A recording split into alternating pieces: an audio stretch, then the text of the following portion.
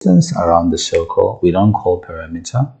The distance around the circle is called a circumference. Okay, and of course the space inside the circle would be your area.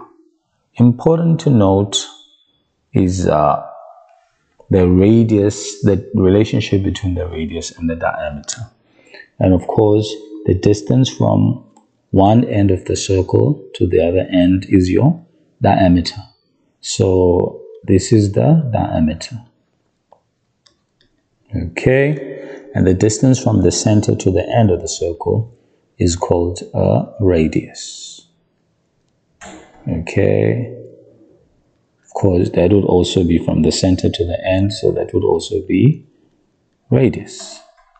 All right, so if the diameter is 14, then your radius would be 7, because 7 centimeters plus the 7 centimeters will give you the 14. All right, so let's look at the questions on the circle.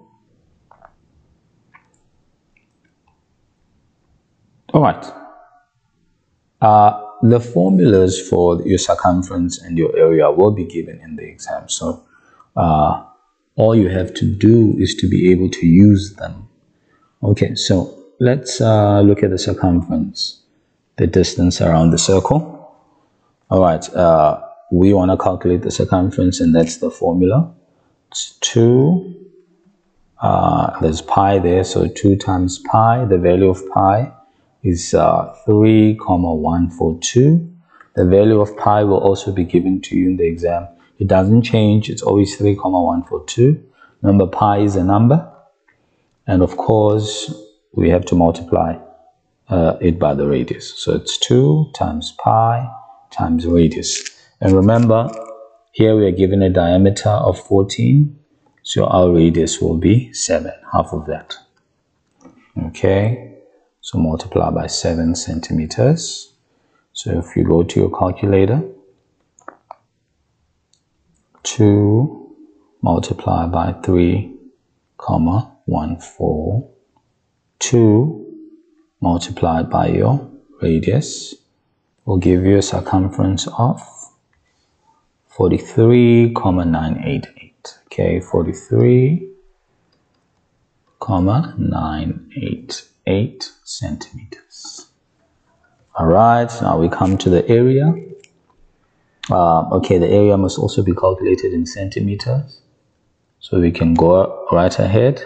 So pi, that's the value of pi, 3,142, that number doesn't change, multiplied by your radius squared. And of course our radius is 7, so we square it.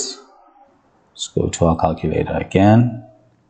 So we've got 3,142, and we multiply this by the radius of 7. We just square the 7 squared, and of course this will give us 153,958. Okay, 958 centimeters squared. Okay, area is always squared. All right, let's move on